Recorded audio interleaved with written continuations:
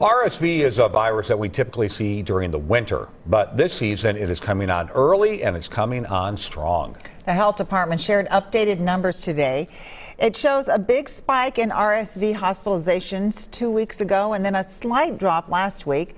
The state says that's still higher than normal for this time of year. So what is RSV? Good question. Heather Brown asked doctors and families.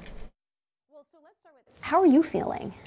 I am finally starting to feel better. Last week felt like a month for Susan Blaze. Fevers and really bad headache. Her 2-year-old son. He was tired, crabby. And her 5-year-old daughter. She then developed a really bad cough. There was wheezing with her, too. A lot of wheezing, yeah. Full disclosure here, Susan is my sister-in-law. My kids missed you all and kept asking when we could see you, and I said, oh, not for a while. No, that was, oh, thank you. So it was rough in your house for a while. It was. She missed a full week of school. I didn't even know adults could get RSV.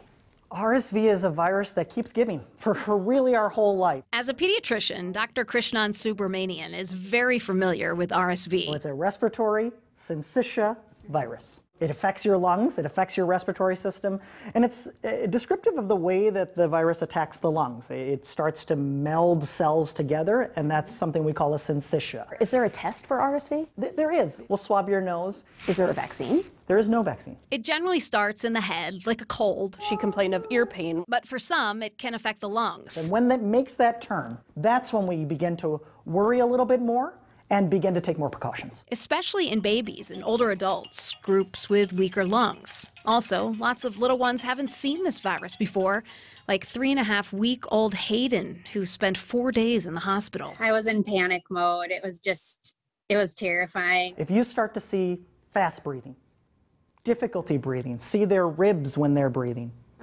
we need to see your child. There's no one medication for RSV. Alternating Tylenol and ibuprofen. But if you end up in the hospital with it, we will push air into the lungs. We make sure that a child's hydrated. And after a difficult week or two, most everyone is back in action. Well, I'm glad to see, Bud, you're feeling better, huh?